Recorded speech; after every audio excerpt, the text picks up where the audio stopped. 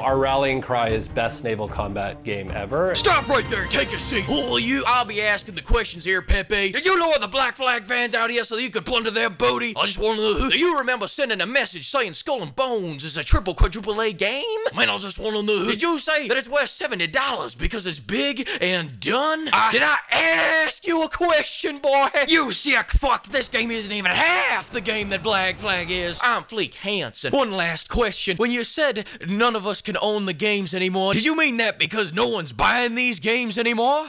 60, 9, well, 99.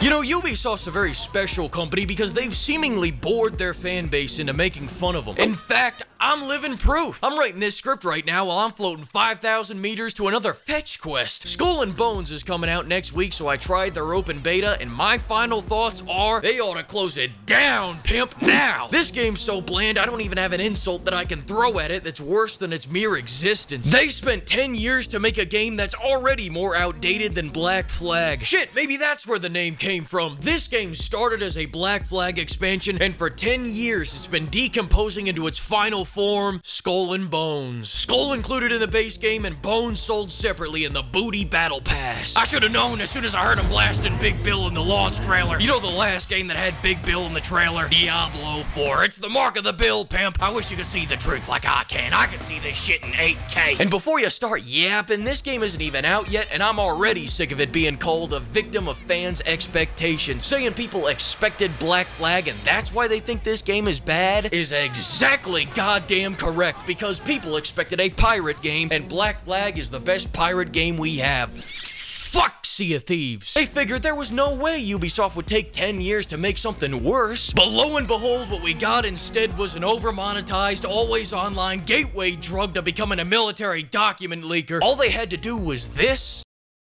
and instead they triple backflipped into a wood chipper, removing 90% of what made Black Flag great and replacing it with a generic RPG grind that's akin to life support. It keeps you just alive enough, but you never get to live. Pirating this game is better than playing this pirating game, allegedly. For starters, the ship combat here is a step back off of a mountain from Black Flag. Now, I will say I like some of these new weapons. They have some fun ideas here. Torpedoes, flaming mortars, rockets, flaming veffers, but I'm afraid that's about all the love I have for this game. On the flip side, why can I no longer warm the globe by 5 degrees with every ship battle? Why does my ship have stamina? Why did you just say it's because of the crewmates? Where did I get this gun? Why are the storms and high tide way more lively in a game from 10 years ago? And I gotta get this off my chest. Why the hell would you remove the arch in favor of a shotgun reticle? It's just not natural. Neither is replacing the mortar scope with a grenade launcher reticle. I mean, where do you get these ideas? What do you think this is, a fucking thumper? Are you really gonna make me break out the protractor? More importantly, though, boat combat has lost all the flow that it once had. In Black Flag, you could hip-fire hotshot, lob the mortars, use an LB, pop some fire barrels off the posterior, hold Y for the swivel cannons, and then use LT and RT to fire the broadside cannons. You always had another attack that you could deploy right after the last one, and there were multiple buttons working together in a symphony. Here we got that rigor mortis flow.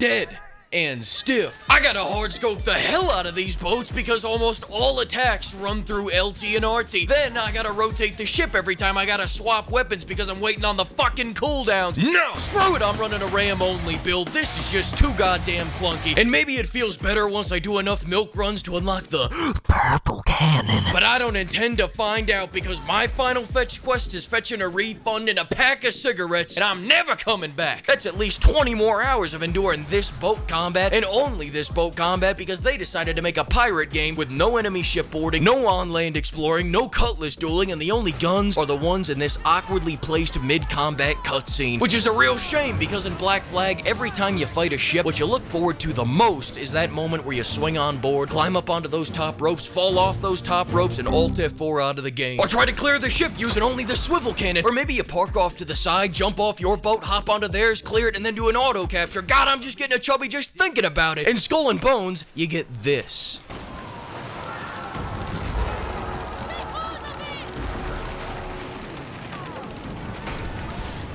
first time I saw this, I started the goddamn Black Flag download right then. Where's the payoff? You can't even repair your ship anymore after you successfully board it. Instead, that's tied to a repair kit on a skill wheel with a long cooldown. Ubisoft is incapable of making fun gameplay decisions these days. They're allergic to them. And to that point, in Black Flag, outside of the boat combat, you had loads of landlocked debauchery that kept the boat combat feeling fresh. Go out there and catch some new pirates, kill some new pirates, go wrestle a gator, go LARP as a Florida man, get lost on the sandy knoll just doing headshot after headshot after headshot after headshot, and you could do so much more. But I'm trying to finish this up so I can go back to Space Nam. In Skull and Bones, your non-boat combat related side activities are this.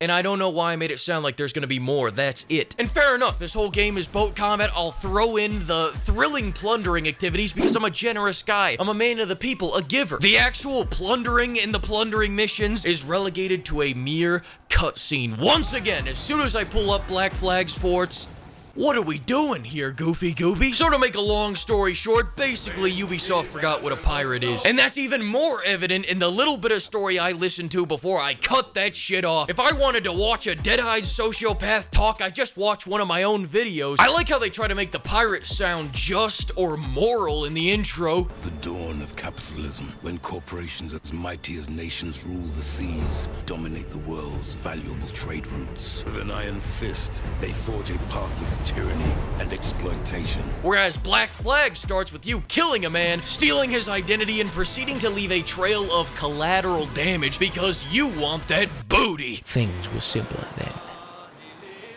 This game is a master of occupying your time without ever providing a single remarkable experience. Yet still, you just can't escape it. Because once you get the green cannons, the purple cannons beckon you. My purpose is the purple cannon. I must get the purple cannon. The purple cannon. The purple cannon. The purple cannon. The purple cannon. The purple cannon. Ah, yeah, we lost this poor bastard some time back.